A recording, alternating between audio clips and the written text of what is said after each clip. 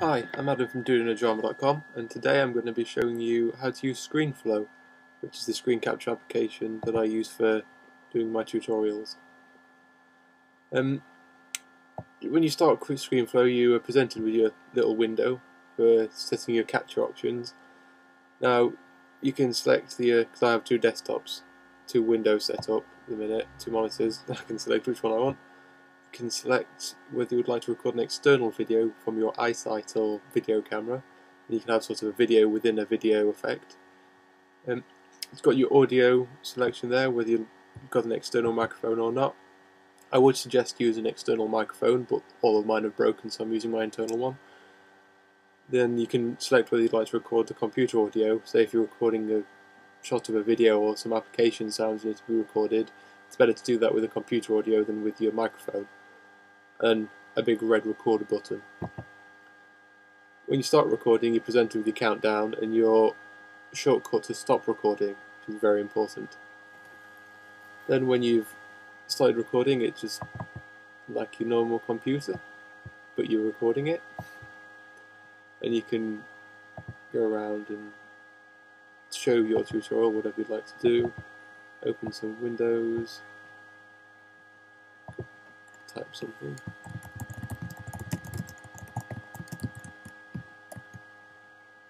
And there you have it, recording some software. When you're finished, you use that command. Then ScreenFlow will open in its little editor that it comes with. You'll have your video. And when you've started recording, it's just like your normal computer, but you're recording it.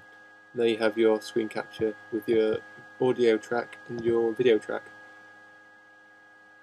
Now, ScreenFlow has a lot of features you can do here. So when you start recording, it doesn't seem like you can do much, but it's really it does its work in the edit. You can use these tabs over here to select these different ways to manipulate your video. The video properties tab, the first one, which has some very nice effects. You can scale your video down, move it around, add a little reflection, which I quite like. Looks very nice. You can even change the scaling of your video. Go a bit crazy if you want. And then, using ScreenFlow, you can add a video action. Brings up a little tutorial there if you've never used it before. And with your call out action, you can then edit your video properties again. I'm just going to set them back to default.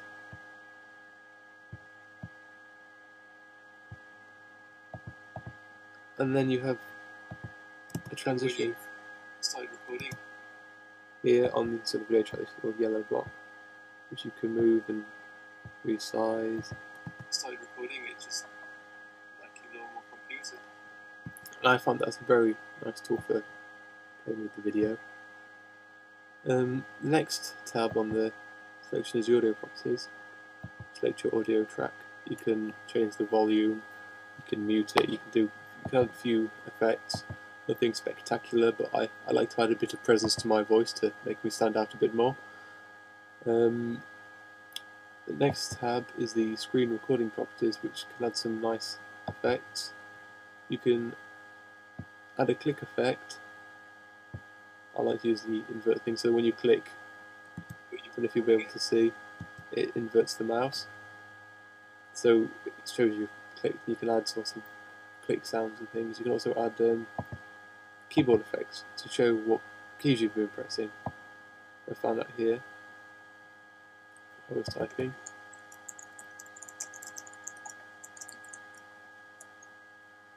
You can see what keys you've been pressing, so you can show everybody what you're doing. The next section is the call out section, which again has some very useful features.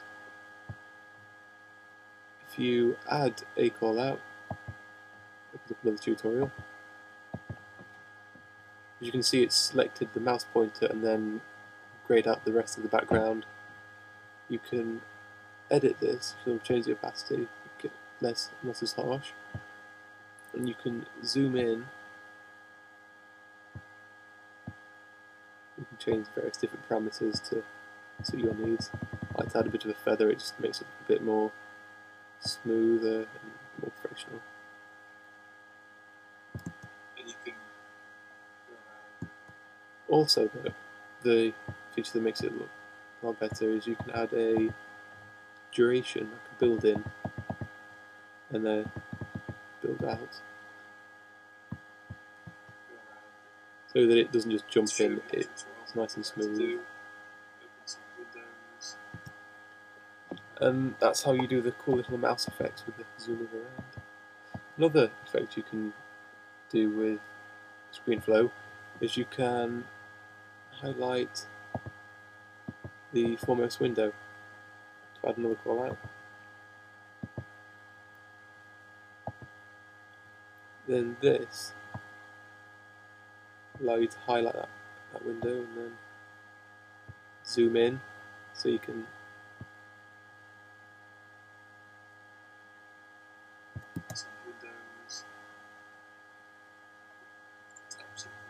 So in some programs where you would select a window to capture, with ScreenFlow you capture everything and then you can later on select that window and do as you wish with it. Another feature that is very useful for screen capture software and saves a lot of time is being able to add text. You don't need another external editor with ScreenFlow, it just all comes in the box.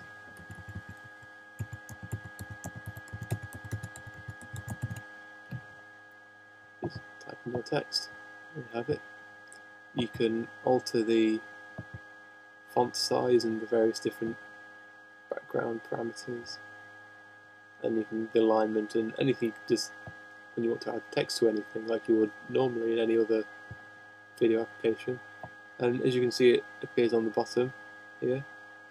You can stretch that as long as you want, so you can have it on with the entire video or just as an area of it if you want. You can also add it to the beginning or end of a video.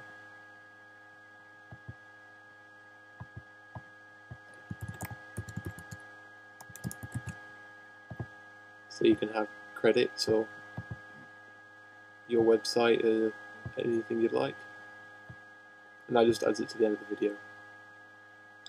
Now the next tab is just the media tab, so you can import files of images or sound or video that you've recorded elsewhere or you've got from somewhere that you want to use in your tutorial. You can just add them in really easily.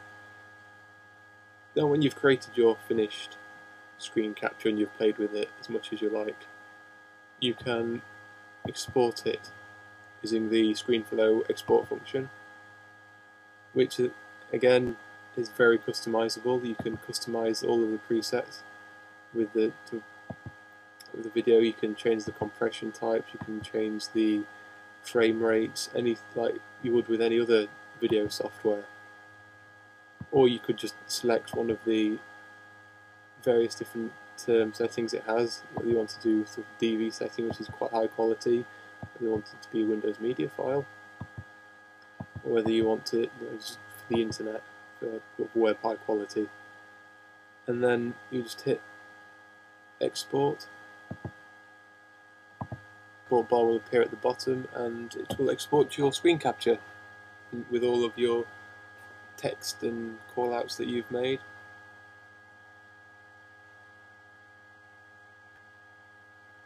Now, this is just a very quick tutorial how to use ScreenFlow, but I hope it's been useful to you. You can find more tutorials on my website at dudeindrama.com. I use ScreenFlow for all of my tutorials because it is so useful and it just makes everything so fast and keeps everything together.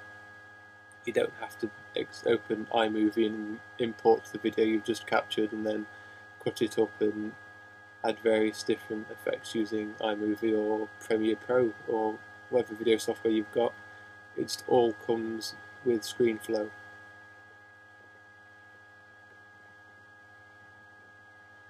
And when you finish exporting it, let's go over my desktop. Then we have the finished video. Then when you've started recording, it's just like your normal computer. And then we have all of the various text appearing and keys pressed and callouts, all recorded in the video. I've been Adam from DoDoNoDrama.com, and I hope you found this tutorial useful.